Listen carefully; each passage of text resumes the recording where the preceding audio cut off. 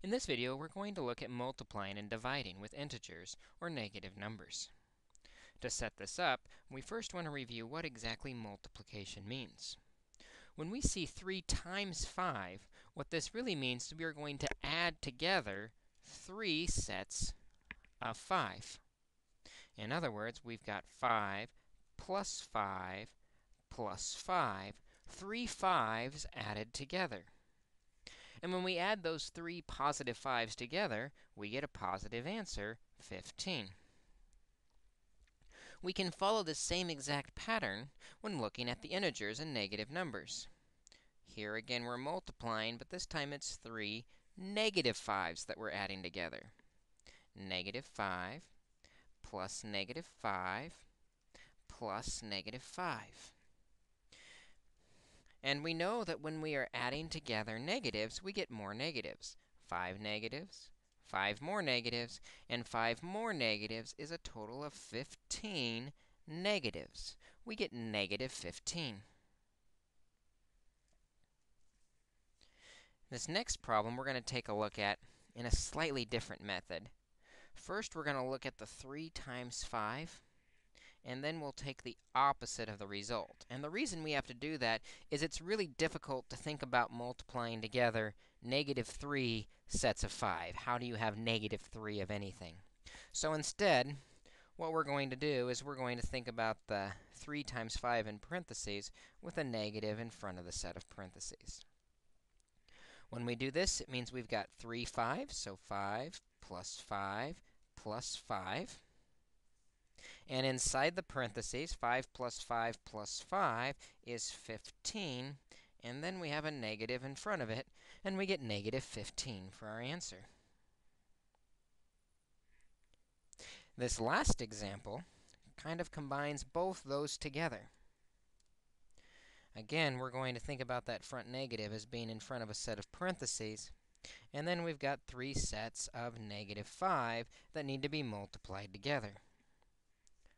So negative in front of parentheses, and then 3 negative 5s that are, I think I said multiplied, added together. Negative 5 plus negative 5 plus negative 5. Well, we know when we're adding negatives together, we get more negatives. So that's going to be negative 15. But then we've got another negative outside of the parentheses. And so if we have the opposite of negative 15, negative negative is going to make it to a positive. The opposite of an opposite is where you started. And so we end up with positive 15. This short, quick example kind of illustrates where we get our rules for multiplication from. If we look at the first example and the last example, both the signs matched in those problems. With multiplication and division, if the signs match, we end up with a positive answers. Contrast this with examples 2 and 3, where we had only one negative. We were multiplying a positive and a negative together. If the signs didn't match, the answer turned out to be negative.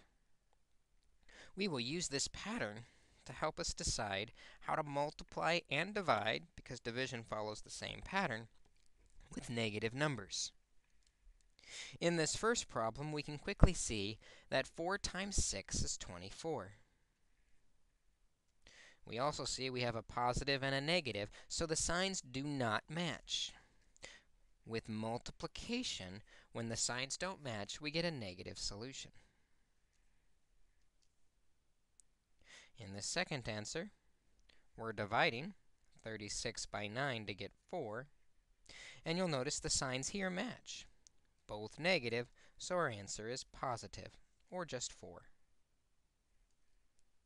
Similarly, with the multiplication, negative 2 times negative 6. 2 times 6 is 12. And because the signs match, they're both positive, our answer is positive. On this last example, with division, 15 divided by 3 is 5. And because we have different signs, one positive, one negative, we say our answer is negative.